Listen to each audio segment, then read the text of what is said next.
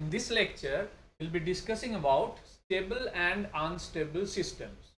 So by now we have discussed the other types of systems like causal, non-causal, static, dynamic, linear, non-linear, and time invariant and time variant systems. And finally, this is the last type of systems, that is stable and unstable systems. So what do we understand by a stable system? A stable system means we say that has to be a BIBO. We say it has to be a BIBO stable system. BIBO stability means bounded input, B for bounded, I for input, again B for bounded, O for output. So it's like this: bounded input and bounded output. So for a system to be stable, it has to be a bounded input, bounded output system. What does that mean? It means that the output of the system has to be bounded for bounded input sequence at each and every point of time. I repeat, the output from any given system has to be bounded for a bounded input sequence at each and every point of time. Now, what is meant by bounded? That has to be understood. So, the definition of a stable system is, for a bounded, or to reverse it, the output from a system has to be bounded for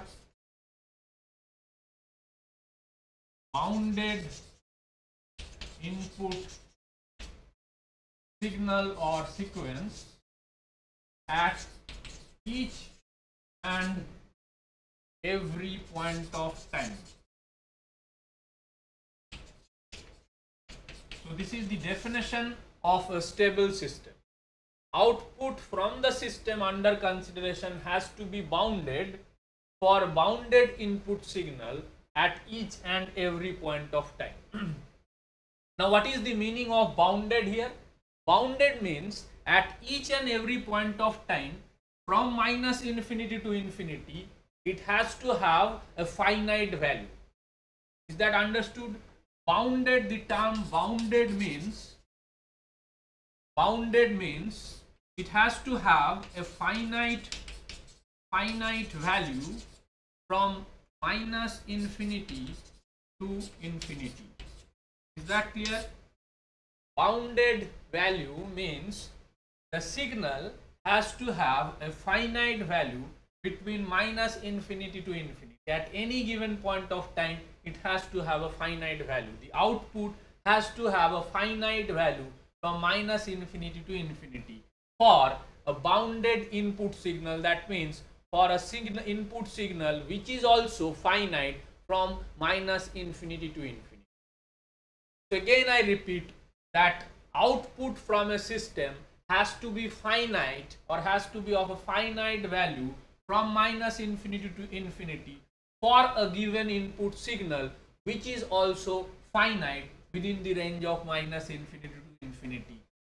Then it will be said to be a stable system. Otherwise, it is unstable. So now let us take one example of this.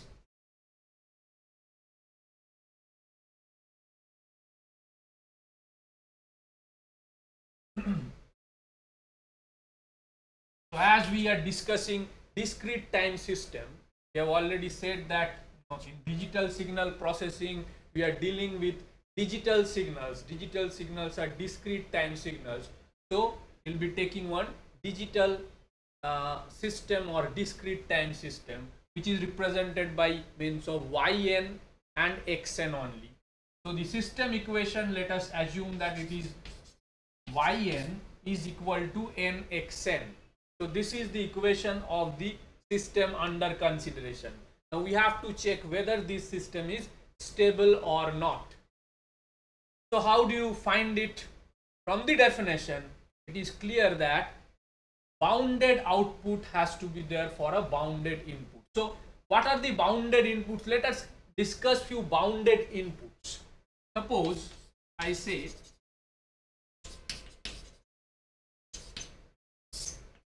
examples of bounded inputs. Now if you think of the function unit step function that we have already discussed, unit step signal. Unit step signal is, the value of that is within, it's actually 1 plus 1 for n greater than equal to 0 and 0 at n less than equal to 0. That we have already discussed. Unit step function is like this. So for n greater than equal to 0, its value is 1. Otherwise at n less than equal to 0, its value is 0. That means this signal is if it is given as an input, that means it is a bounded input. So unit step is a bounded input. Now if you think of a sinusoidal signal, say sine of n, that is also a bounded signal because its maximum and minimum value lies between plus and minus 1, that we know. If you take cos n also, that is also, it lies between 0 and 1 rather.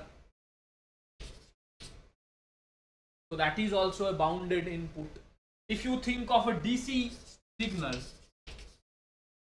that is also a bounded input. We know that a DC signal has got a fixed value from minus infinity to infinity. It has got a fixed value.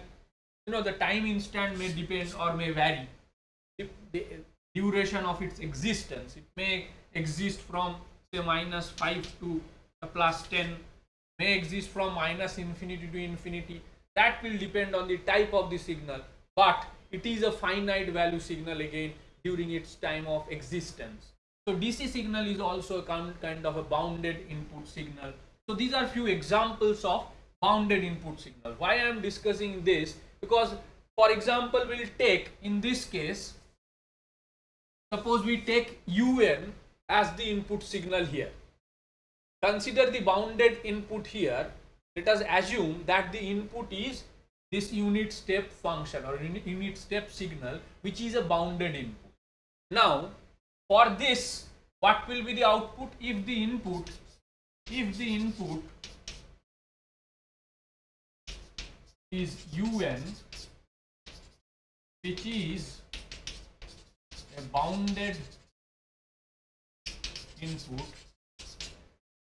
If the input is UN, which is a bounded input, as we know its value is plus 1 for n greater than equal to 0, its value is 0 for n less than equal to 0. That means it is a finite signal within the range of minus infinity to infinity, and that may be taken as a bounded input. And in this case, the output will be yn is equal to nun.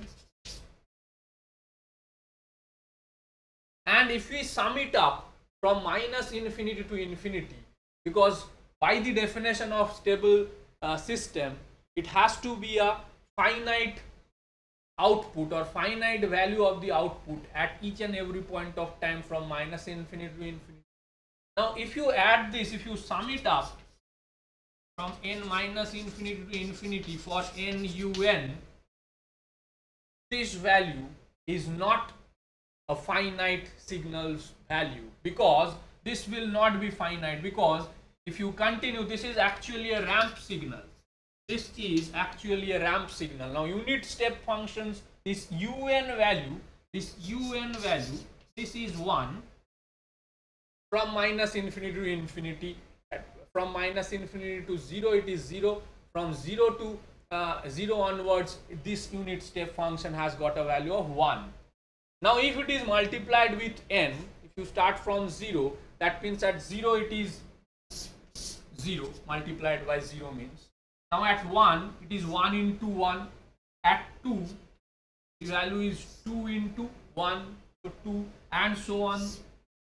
1, 2, 3, and so on. With time, this is ever increasing function, which is ramp function, and as n goes to infinity, this summation will also approach infinity, which is a ramp function. From at each and every point of time, the value is increasing like 1, 2, 3, 4, 5 to infinity. If you go on adding them, then this yn will result in infinite value. That means it is not having a finite value. It is not having a finite value at each and every point of time from minus infinity, which is violating the clause of bounded output for a bounded input. That means this signal, or this system rather, this system is unstable system, because here the output is not bounded. That means the output is not having a finite value at each and every point of time for a bounded input sequence. So this is an unstable type of a system. Whereas if you consider another system, suppose I write this as yn is equal to xn plus 2. If I write this system like this, yn is equal to xn plus 2, and let us take the input as to be a DC signal. So that is a bounded input. Maybe say this xn has got a value of maybe 4. So like this, the constant value 4. This is a DC signal. With time remains constant. Now if that is the input is 4, that means output will be also just added to that. 4 plus 2, which is 6. So for a bounded input, this has got a bounded output or a finite output. So this signal is a signal, or this system, or rather this system is a system where the output for a bounded input is also bounded at each and every point of time from minus infinity to infinity. So this system is a stable system. So I hope that the understanding of stable and unstable system is clear. So with this, the types of systems, we are getting over with the types of systems, and in the next lecture we'll be discussing with how to represent a signal by unit impulses, and what is convolution sum.